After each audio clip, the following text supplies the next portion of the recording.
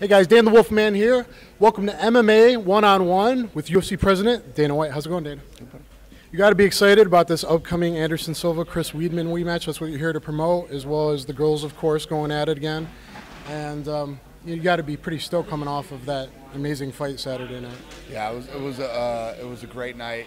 It's hard to explain. I mean, being in that arena that night was, I don't know how it came across on TV, but being there was insane. It was one of the best fights I've ever been to. And I think people, anyone that spent their money on UFC pretty much always delivers. There was only 2 fights that were a little so-so. The rest of them were great.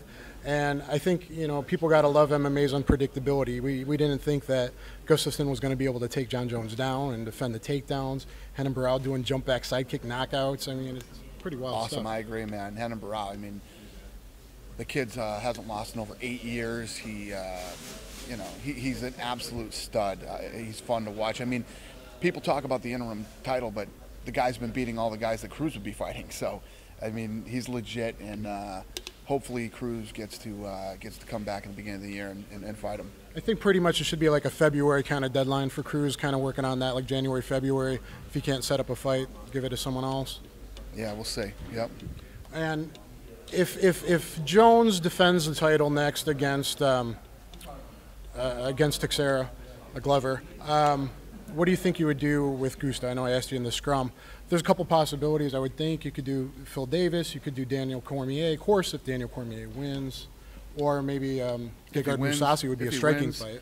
If he wins, if he can make the weight, Mousasi's still hurt. He's going to be out for a while still. I think he's 6 months into his knee surgery. It takes about a year for a guy to come back from that. Again, I don't like to predict what fights are going to happen. We'll see what happens, and then we'll go from there. It's got to be pretty hard to think anyone else in light heavyweight could beat Gustafsson at this point, other than maybe DC. We don't know what he can do if he comes down. Anything can happen on any given night. Who knows?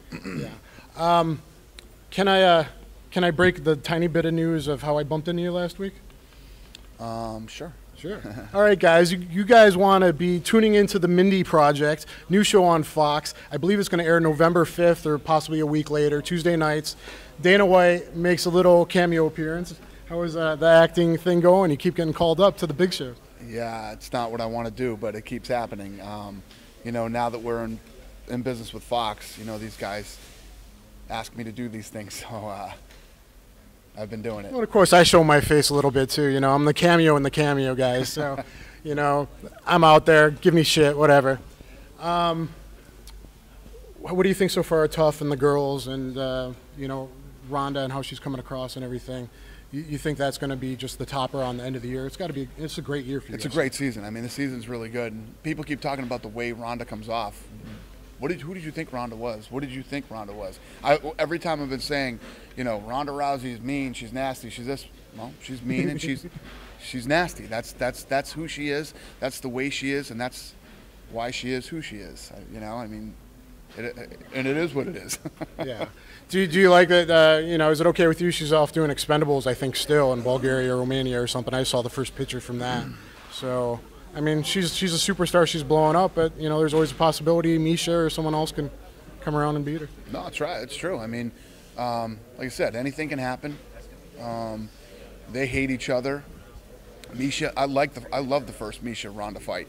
It's what got me into it and what basically led to me deciding to bring women into the UFC. So I'm sure the second fight will be just as good. Last year was kind of the injury year. This year's going great. I mean, you've had the Chris Weidman upset.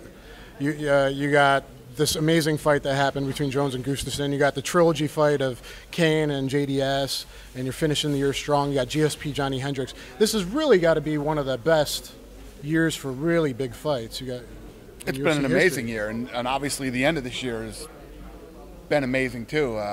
The Gustafsson Jones fight was insane.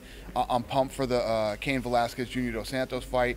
Then you got Johnny Hendricks and George St. Pierre, and then obviously end the year with Weidman, Silva, and Rousey and Tate. So yeah, knock on wood, it's been a great year.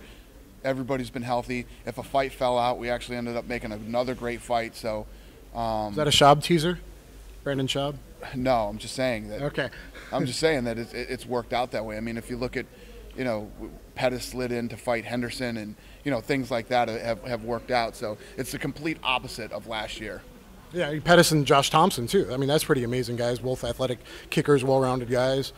It's a pretty darn good time to be a UFC fan. I agree. Anything else you want to say about the tour or anything like that? You're going all over the place the next 6 days?